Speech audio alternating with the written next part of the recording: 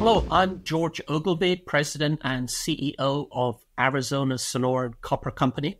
We are building the next copper mine in the United States of America for the energy transition moving forward. Hi, it's Simon Clarke, CEO of American Lithium. We are an advanced lithium developer with projects in Nevada, the second largest claystone project behind Thacker Pass, and then a very large hard rock asset in Peru. We also have for historic reasons, a large uranium asset, which is obviously more and more topical at this time. It is. Sam, you get your morning coffee in there, I see. Good lad. Yes. Sorry about the timing. I won't take it personally. Right. Okay, but here's the thing, guys. We're going to talk today about battery metals thematics and and how you feel it is moving through the phases. Last year was meant to be the year for battery metals. Didn't kind of work out that way. George, why was that? Well, I think obviously copper in particular is associated with a very strong economy. It tends to be the bellwether for the economy. And of course, last year, economies around the world were a little bit depressed.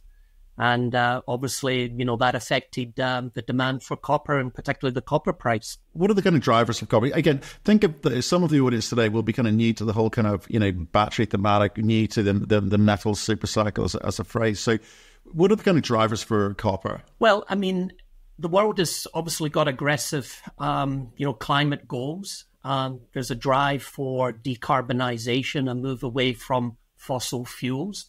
And the world would like to replace that with the ability to electrify, a lot of items. And one of those in particular would be electrical vehicles. So, electrical vehicles have been growing on an annualized basis. The metals that go into electrical vehicles, compared to an internal combustion engine, there's probably 2 to 3 times more copper that actually goes into an electrical vehicle when compared to a combustion engine. And of course, with electrical vehicles growing in sales, that is going to require more copper. I would argue, though, that going forward, the batteries are actually going to get more and more efficient, very much like, the computer chip boom of the 80s and 90s. The computer chips got smaller, but they got more powerful. The batteries themselves and going forward are going to get more efficient and smaller. But the real drive for copper is really in the charging stations and the transmission lines, because at the end of the day, if 50% of the population, let's say in Canada, woke up and had an electrical vehicle and everybody decided that they were going to plug it in, the entire national grid would get taken down in a heartbeat. So, I really think that the drive for copper is really in the electrification of the national grid systems in the westernized world. Right, infrastructure. Okay, for you, Simon, bringing you in, obviously lithium had a heck of a year last year in the sense that it came off some great highs. Is it going to levelize, that's a new word, or normalize itself? I think it's got to, Matt. I think being a nascent metal, it's definitely had its ups and downs. I mean, if you look at the various cycles that we've had, but I think last year was the most pronounced, with the price going as high as $85,000 a ton for lithium carbonate equivalent. And then, we moved down, and early this year it was as low as, $12,000, $13,000 a ton. So that's a huge move in a commodity like that. And I think everyone has the strategic vision. And you have a lot of strategic players, looking at this area and getting involved in this area. But for mainstream institutional investors, those swings are scary. And I think you saw people say, I'm not going to invest at 85,000 because I don't think it's sustainable. And now, of course, it's actually come off the lows. It's probably around about 15,000, but it's still at a point where people are saying, has it hit bottom? Where's it going to end up? And we need to see some kind of sign about this going forward. So, I think to George's point, yes, there were probably less EVs sold last year than had been predicted, and people just reacted to that top line number plus the move in the commodities. But, you still had a 35%, growth year on year. And so the overall trend really hasn't changed. It's just you're getting swings within that. And so, for us, it's been a frustrating couple of years because when the price went high, you weren't seeing a lot of institutional investors getting involved. And, as the prices come lower, it's still not yet at the point where people are getting back involved, but I do believe that we're on the cusp of seeing that change. Okay, so it was a case of great expectations last year, and sorry to Emily Bronte for this one, but withering heights applied. George, if you look at the copper market, we're at 423 today, pretty exciting. I mean, very exciting price moves in the last 2-3 months. You've got a very different set of problems and maybe a different stage of evolving compared to Simon's lithium. This year for you looks like what? Are we going to see some price spikes in copper, or is it going to be slow, steady, accretive growth? I think it's going to be, there might be a price spike still to come before the end of the year. I think the reason for that will be linked to the Federal Reserve and when we see a real interest rate cut. I think the rest of the banks, central banks around the world are going to take the lead from, the grandfather, the US Fed. But generally, when you see an interest rate cut, it means a reduction in the strength of the US dollar. And usually commodities that are priced in dollars tend to do actually better at that point in time. So I would expect maybe a further price spike before the end of this year, when the US Fed cuts interest rates, and then we see the European Central Bank and the Bank of England and all of those other banks cutting their interest rates as well. But then going forward, when we start to look at the macro picture, you look at the supply-demand fundamentals for copper. Today, the world uses approximately 32 million tons of refined copper on an annual basis. Wood Mac is forecasting that by the end of the decade, that will rise to approximately 40 million tons. So it's a bit of a 20 to 25% increase. And really, all of the issues are on the supply side, which are going to constrain, the copper. So in order to see more copper come to the market, we are going to have to see much higher copper prices, well above the $4.23 that we see today, to incentivize explorers to go and find new copper, to build those big, multi-billion-dollar capex mines that are required, and to see, internal rate of returns that justify that type of risk and that type of investment. $4.23 a pound of copper is not a high enough incentive price to bring that type of supply to the market in the next decade. Yeah, and that's a great point, George, that obviously crosses over into lithium as well. Incentive pricing at $15,000 a ton just doesn't work for a bunch of new mines that need to come on. You talk about copper, and with lithium, yes, we're approaching the 1 million tons a year kind of range, but most forecasts see by the end of the decade needing 3 to 4 times that, and by the time we get to 2050, 12 to 14 times that. So the numbers do become huge, and at the current pricing, you're just not going to get a bunch of new mines built. In lithium in particular, you're seeing on the spodumene side mines being shuttered in Australia and development being slowed. So it's the same thematic, really. I mean, obviously you're at a different point in the cycle there, but I would submit that I think we'll see lithium start to edge up, I think, in the second half, and as we move through the middle of the decade, I think the supply tightens again, and we'll probably get back to that $30,000 to $40,000 a ton, which is really needed to bring on new mines. Okay, so it's a case of please, sir, I want some more. But who kind of controls that kind of those kind of price gains? You talk about supplying issues, George, potentially because companies want to be incentivized, and I guess Simon, you're saying the same thing. But in the short term, this kind of price spike, is it just going to be sentiment driven, or is it going to be driven by industry not being able to kind of get what they want? No, it's being driven by industry as well. I mean, obviously, in the last several quarters, we've seen mines in South America suddenly be closed. 400,000 tons of copper just disappeared on an annual basis from Panama with First Quantum and the Cobre Panama. Anglo American has reduced their 3-year forecast by 200,000 tons of copper. And there's a few other producers that have downgraded their forecast as well. So the supply is just not there. And of course, on the treatment and the refining side with concentrates, China has really expanded their capacity in the last decade. And now suddenly we're seeing historically low treatment and refining charges. That's a sign that there's not enough concentrate on the market to keep those smelters running at full capacity. And when you get a syndicate of smelters coming together and looking at, cutting production from 15 to 20% this year, it's telling you that the concentrate supply is just not there.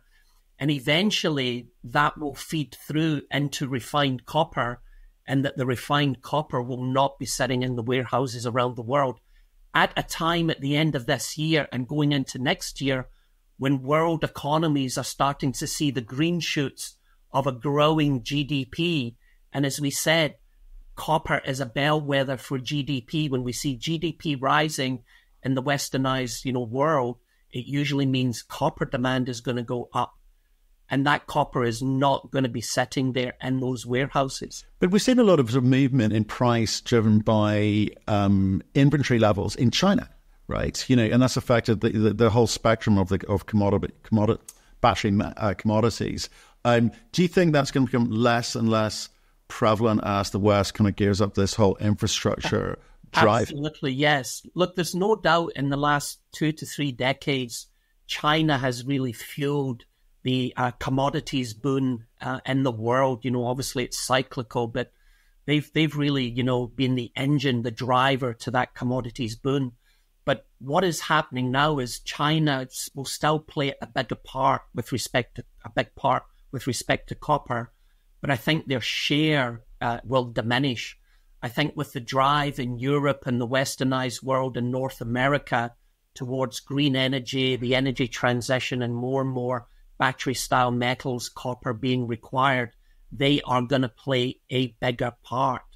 And China will not play as big a part as they have done in the last couple of decades, although they are important. And what's that mean for you, Simon? Because you've got a very sort of technical metal there, in the sense that the Chinese have the expertise, or have had the expertise, and the West is kind of waking up to the the knowledge that China can affect your ability to make margin if you can't solve these problems technically in the West. So for lithium, what's the outlook ex-China? Yeah, no, Matt, I think it's the same theme that George is talking about. I mean, obviously, a lot of people have looked at the fall in lithium last year as somewhat being manipulated by the Chinese. I mean, whether that's true or not, they certainly inventory a lot of lithium from around the world. I mean, obviously, they are the refiner of 60 to 70% of all lithium products, so they can really control it. And some people would look at it and say, that's really driven the growth of a company like BYD, for example, to overtake Tesla. They've been effectively incentivized by some of the policies in China that have brought the price of lithium down. So, I think there's two things. There's that side of it, which is obviously impacting industry, and you're looking at the Western auto players and other end users looking to secure their own supplies and make sure that they that they are not totally dependent on that and getting squeezed out by companies like BYD. And I'm not sure whether Tesla's first quarter numbers were directly impacted by that, but it certainly seems that competition is really starting to impact them. And then, of course, you have the government side. I mean, George has mentioned the whole perspective of going green, but beyond that, and I think this rears its head as you move towards what looks like the potential for a Trump government, is energy security is a massive theme, and decoupling from that. So I do think that as we move forward, you will see a Western quote start to get developed for lithium, And I do think you'll continue to see this drive to, somewhat decouple from China as much as you can. Now, obviously, people talked a really good game a year or two ago on that, and they've had to walk things back in the interim because there is a transition. But I think it's a theme that's not going to go away and is probably going to become stronger and stronger. Right. So we've heard from George about, okay, we police everybody wants some more. We need higher prices to incentivize us. But these sort of moves by governments, the political moves, we've seen it in uranium recently. That's sort of been the darling commodity of the last 6 months or 5 months. Governments tend to invest downstream. They don't tend to help the miners, not even in uranium, which is, in terms of energy security, is there. For things like lithium, do you see any help coming your way from miners, or is it all a case of, well, we need to do these not just the extractive industries will have to sort themselves out. However, the processing and the kind of technical component of it, we may see some government money happening. How do you think the money flows within lithium for you? Well, obviously the Inflation Reduction Act is a big incentive in the US, and obviously there's similar legislation in the EU. And I think as industries mature and those tax incentives become more and more of a factor for local mining, I think they will have a big impact. I think beyond that, certainly in the US, you've seen a lot of money coming from the DOE and the DOD, having a major claystone deposit, the second biggest in the US, behind Thacker. Obviously for us, seeing Thacker Pass get $2.2 billion from the DOE, and there's a reason for that in my mind, Matt. I mean, and the reason quite simply is, are you going to provide that capital to a pegmatite where all you're doing is mining and concentrating and then shipping it to China for refining? Or are you going to give it to projects that, yes, may be more unconventional in a lithium sense, but have the potential to produce a high purity product that can be converted to a hydroxide or a carbonate that can go into a battery on site? So without the need for any of that refining and upgrading. So, I think the DOE's shown its hand in funding Thacker and Rhyolite Ridge, which is another of the claystones. And I think that trend continues. So there is real money. There's real impetus. I think the one thing that still lags in the US that we really need is the permitting side. And there's been talk about that. There's always that pull, people recognize for the new energy paradigm or whatever you want to call it, we need new metals, and they all want it to happen. But then, you have a bunch of people who don't like mining. And mining, quite frankly, has had to do a better job of showing that we are cognizant of water, we're cognizant of native rights, we're cognizant of the environment. And I think, practices have moved. And I think the permitting side of things needs to be streamlined to reflect that, so that these mines are coming on in a few years rather than, another 10, 15 years. Yeah, I think that's a great point, Simon. And, if I just focus in on Arizona's Sonoran here, obviously we've got a former producing mine in the heartland of the Arizona copper belt. And fortunately, we're all on private land. So we're in a unique and fortunate situation where there's no federal nexus. And it's allowed us to actually acquire our permits in a very quick time, just dealing with the local state regulators and the municipality, where we have a very strong social license. So we're very, very fortunate there. And the mine also came with water rights to the year 2070. And there's an abundance of water in the ground that's only permitted for industrial use. So a very unique and fortunate situation. So let's kind of move on to the company component here. I mean, George, in a way, you've got a simpler metal that you're dealing with here compared to lithium. But big infrastructure requirements, and coming back to, in terms of being able to process in North America, North American copper being processed in North America, what are the options available to guys like you at the moment? Do you expect to see a kind of, maybe a little bit more focus on this from the US government to kind of help with that kind of downstream component? Yeah, absolutely. I mean, we've already had, Simon alluded to, conversations with the Department of Energy that have declared copper as a critical mineral. We're going back there at the end of this month now that we've got a pre-feasibility study out with maiden reserves and a financial and economic model built from reserves. And we think, although it'll be a lengthy process, perhaps over 12 to 18 months, we do believe that we can potentially access, low cost of capital loans or a government grant through the DOE or maybe even the Department of Defense.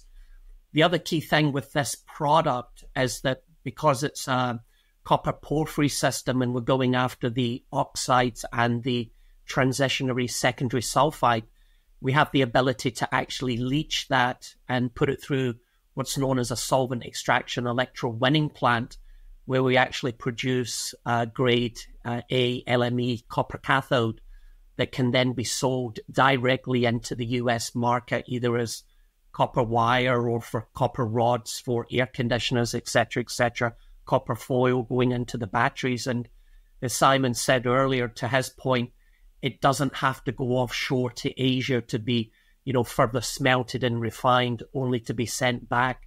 So strategically, it's a product at the right time for the US domestic market. It's interesting to me that I've seen a lot of companies that I've been speaking to have either thrived in these difficult, conditions that would certainly on the equity side, and others have just run out of ideas. So, I mean, for you, George, has it made you sort of stop and think about how you map out the future of this company in terms of the way, certainly around the economics, because I think money's hard to come by at the moment, really hard to come by. Have you had to change that sort of narrative slightly for the market or even for funders? Absolutely. When I came on board with this project 3 years ago, we already had a PEA that was, substantially baked, and it went to the market. It was, 28,000 tons of cathode production per annum and an 18-year mine life. But the criticism we always received was that the level of production was just too small. So as we drilled out the resource and found, new mineralization, and we grew the resource to today, we've actually now got 7.4 billion pounds of contained copper sitting in the ground, making it the sixth largest, mined deposit in the US today. The PFS is now revealing 55,000 tons of cathode production a year and a 21-year mine life. And that is going to further grow as well. So we're now at a size and a scale where at least we are able to attract quality investment into the company. But the issue I think the whole junior sector has had is that we've been starved of capital. The specific funds are diminishing. The generalists just aren't there. But what is going to happen is very quickly, things are going to turn. The generalists are going to come back in. There's going to be a lot of money coming back into the sector, which is going to be good and bad, because it's going to allow certain projects to move forward and get financed. But at the same time, there will be some projects that shouldn't get financed, and they do, and then they're going to blow up at some point in time, and the whole industry takes a black eye. And that's the frustrating part of our industry, that it's either feast or famine when it comes to capital investment. I'm glad you went there, because I agree. I kind of like these kind of moments in the market, because the wind blows and some branches fall off, and then life goes on. It's all good.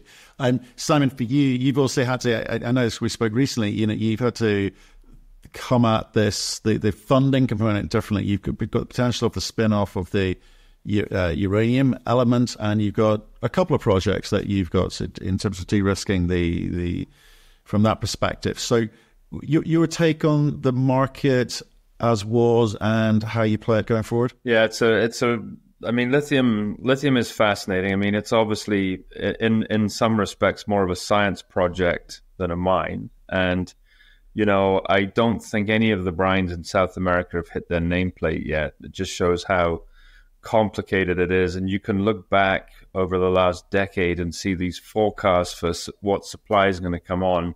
and it never comes on as they think because it's complicated, it's complex. And, you know, I think for us, what's interesting is you look at lithium, and what is deemed to be conventional in lithium terms is to take a pegmatite and concentrate it, or take a spodumene and heat it to 10,050 degrees, and then ship it offshore for refining and upgrading, and someone else takes, you know, the vast majority of the margin. It's a really strange model, or a brine where you have acres and acres of ponds that, you know, evaporate for like 2 years, and that's deemed conventional. And so I kind of laugh because you look at our projects, which are in a lithium context unconventional, but we've come about it very much from the perspective of we want projects that are easy to mine, both sit at surface, so the mining's simple, and they're more conventional mining projects. They're sulfuric acid leach projects that produce a high purity product at the end of it that doesn't need to go anywhere.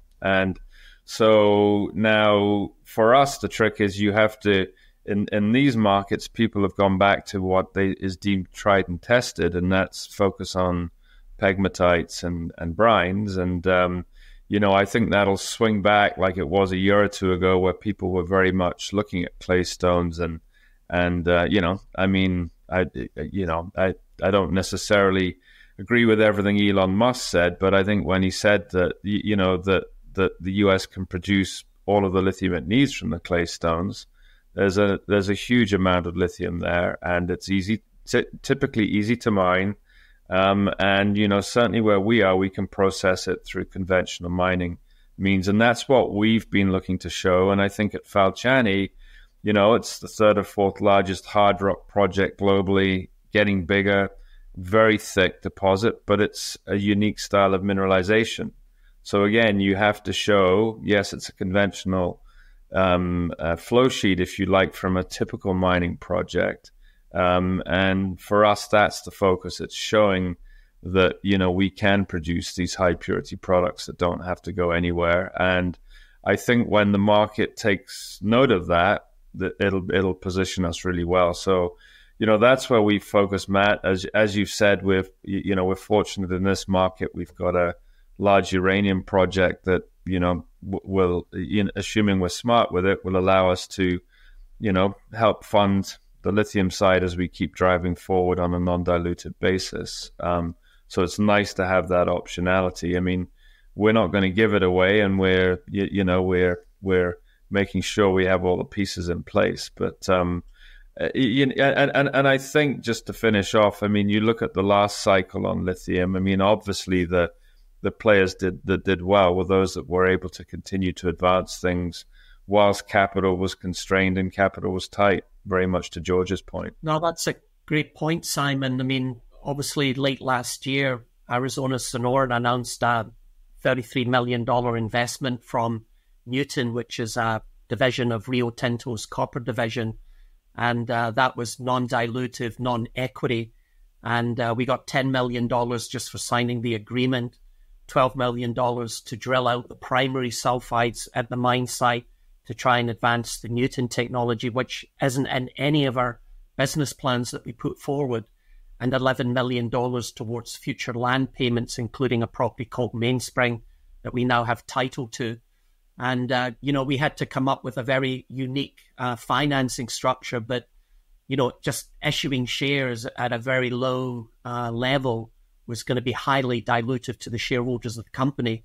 And ultimately, that's what destroys the value in 90% of the juniors, is that they're forced to issue shares at highly dilutive levels for $10 million today that in the future is really hundreds of millions of dollars if they make it to production. Yeah, well, look, I feel remarkably buoyed by your conversations about the future of the battery metal thematic this year. I'm going to, just conscious of time, just going to let you finish off each with maybe give us 3 or 4 reasons to believe why investors should be investing in your respective companies. I'll start with you, George. Well, look, as we touched on, I think there is going to be a structural deficit going forward in copper. Incentive prices are going to have to be much higher. And for those companies that can develop a copper asset and put it into production, I think that's going to create a lot of value for the shareholders of the company compared to these low levels that we're at today. Remember, with the Cactus project, it's all on private land. There's no federal nexus. It benefits from existing infrastructure, including roads, power, access to water, a community next door such that we don't have to build a camp. We're only 70-odd kilometers away from Phoenix with a population of 4.5 million people. We're in Arizona, so from a geopolitical, socioeconomic perspective, it's probably one of the safest jurisdictions today in the world. And there's a main power line that actually runs right through the property from a nuclear reactor, the Palo Verde nuclear reactor west of Phoenix. So we can even draw 100% green energy from that line. So ultimately, when this goes into production, our greenhouse gas emissions are going to be somewhere between 2 to 3 kilograms of CO2 emission per kilogram of copper produced, and that's without any carbon credits. So this will actually be one of the lowest carbon emitters for a copper mine in the entire world. And because we benefit with all of that infrastructure and it's a brownfield site, when we go to build the mine, we're currently showing about $515 million to put this into production, including $70 million of contingency. But when you think about that as a capital intensity per tonne of cathode that will actually produce, it's $10,300 a tonne, and that puts it in the lowest quartile when it comes to capital intensity. And we believe that that represents less risk when it comes to the actual financing and eventually the execution of putting the mine into production. So for those reasons, I would say to the listeners and the viewers, if you're looking at copper development stories that are low risk and in very, very safe jurisdictions, Arizona Sonora Copper Company should absolutely be on your list. There you go. That's not a bad pitch. Simon, I don't know if you can top that, but good luck. Well, give it a go. I think there's obviously, there's lots of things going for copper, and I would totally agree with George. It is very much a critical mineral, and I think it's becoming more and more understood as such. So, I think for us, Matt, really, it's about, you look at the macro. We came out with a tripling of our NAV recently at Falciani. Project economics now showing $5.2 billion. It's a huge project. Earlier last year we came out with the initial PA at TLC, and it was a $3.3 billion NAV. So, and then you add in the uranium, we're close to $10 billion in net asset value, and yet our market value is about 200 million Canadian. So, I look at that. I think and George hit on it. The central bank definitely. Everyone talked about this bull market in equities. Quite honestly, that is bull. It was maybe a dozen to 12 companies that have driven that, and everyone else had a very tough year last year with the risk off. And I think that's changing. I think it would seem more and more that we've hit bottom in the lithium space. So, I think there's incredible value in companies like us just looking at the projects. And obviously, like I said, our focus is, keep heads down, keep building value at the projects. We're going to get value for that as the sector turns. And in the interim, we've got what is the 5th largest undeveloped uranium asset as well, which is going to help us drive value. And one of our tricks is going to be to unlock value for our shareholders from that asset as well. So, I think our mix of assets is quite unique and really strong. And, I think this is a time where you're going to start to see people coming off the sidelines and, hopefully squeeze all those shorters out there that were piling on everyone as we went through last year. And I think the whole sector will see a strong recovery as we move through the second half of next year. Of this year.